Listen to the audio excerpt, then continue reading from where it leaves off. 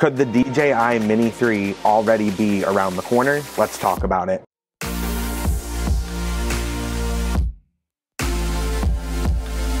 Before we get into the actual topic of today's video, I want to tell you guys real quick about TubeBuddy. TubeBuddy is a YouTube SEO tool that'll help you grow your YouTube channel quickly. Definitely check out my link in the description below to learn more. So before we talk about the DJI Mini 3, let's talk about the DJI Mini 2 real quick and recap it. So the drone has been out for a little bit over 6 months now, and it's been an incredible little drone to own. I personally own one and I love it. I bought it as kind of a backup drone just in case I need it. It shoots 4K video at 30 frames per second and beautiful looking 12 megapixel photos. Definitely not as nice as the Mavic 2 Pro, but still a great bang for your buck for $400. Well, now we're already at the point where we're gonna have to start talking about the next generation of this drone, the DJI Mini 3. So let's start with the name.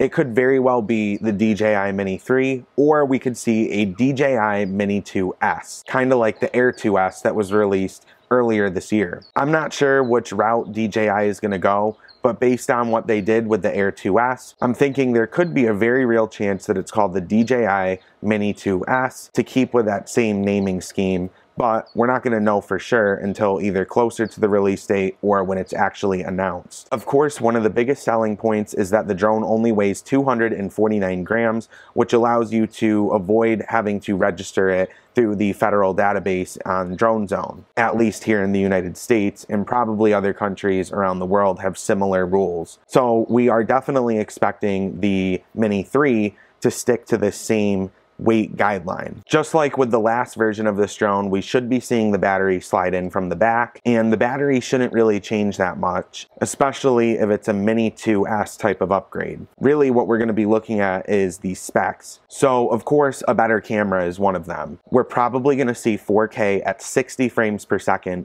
with the Mini 2S or the Mini 3, which is just incredible to think about, because we don't even have that right now with the Mavic 2 Pro. This website also claims that there could be a 64 megapixel camera, which is absolutely insane. This would really bring the quality of this drone up to a whole new level. And it's definitely something that you could use for professional work if it can shoot 64 megapixel photos and 4K at 60 frames per second video. Another thing that we're also expecting to see on the Mini 3 is OcuSync 3.0, which will dramatically improve the connectivity with the drone. We've seen this with the DJI FPV drone and the Air 2S, so there is no reason why DJI wouldn't want to include this on the Mini 3. Although we didn't see any kind of obstacle avoidance with the Mini 2 other than on the bottom, we are potentially going to see front and rear obstacle avoidance with the Mini 3, which would be awesome. I really do think that DJI should do this, because most of the time people get the Mini because it's their cheapest drone and it's their first drone, and they're scared, they don't want to fly something too expensive and crash it. So to add obstacle avoidance would really help out a lot of those beginners, and it's something that I don't even utilize on my Mavic 2 Pro because I consider myself a pro level drone flyer. For somebody that is just starting out, these features could really be useful. Another thing that we might see on the Mini 3 is active track. Now DJI would not put active track on the Mini 2 because they were concerned about overheating issues. With the Mini 3, there's a very real chance that DJI could overcome these heating issues and have active track, and a much better version of it. We're expecting the active track with the DJI Mavic 3 to be really, honestly, just something out of this world, kind of like the Sky Duo. So if they could bring that new technology to the Mini 3, that would be awesome. Now let's talk price. So right now you can get the Mini 2 for $400, and that comes with just the drone,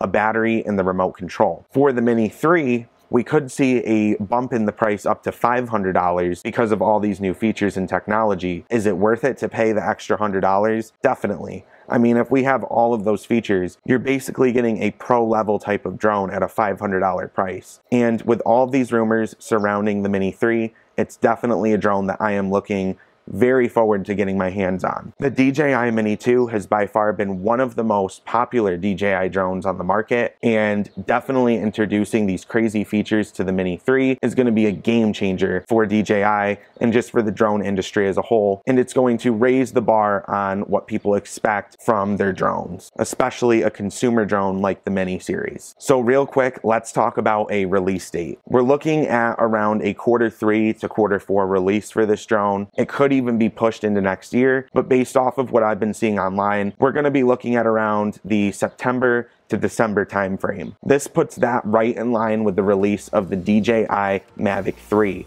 There's a very real chance that we'll see both of these drones announced at the same time. Even though that hasn't been what DJI has typically done in the past, it's very possible that they could have a huge event with lots of new products. Anyway, I'm curious to know what you guys know and what you guys think about the DJI Mini 3. Definitely let me know in the comment section below. And if you liked today's video, hit the subscribe button and notification bell. It supports the channel and I really appreciate you guys being here. Also, give it a thumbs up so that this video ranks higher in the algorithm. Thank you guys so much, and I'll see you in the next one.